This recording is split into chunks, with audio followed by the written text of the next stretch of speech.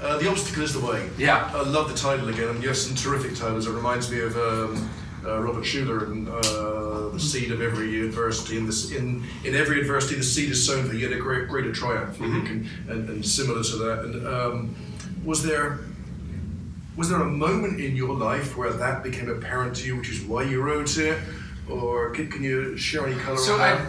So I sort of found Stoicism and philosophy in college, and so that was what I was really interested in. Is like I kind of had this just day job doing marketing stuff, and I was good at it and I liked it, but it wasn't like what I wanted to do. And so actually, it's like I knew I wanted to be an author, and then it was sort of like, okay, what book should I write? And I was like, do you do the Stoicism book first, or do you get this media stuff out of the way first? Yeah. So that was kind of that was the idea. Is like, look, this book is timely. This book is sort of culturally relevant. I'm gonna write that one first. And so I did that.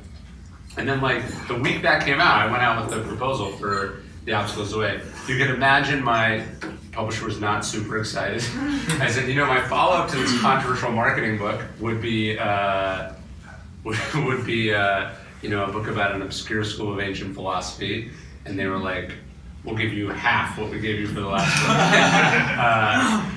And that's only if it sells well, right? So it was not blowing the doors off. But that was what I really wanted to write, and that's what I was excited about.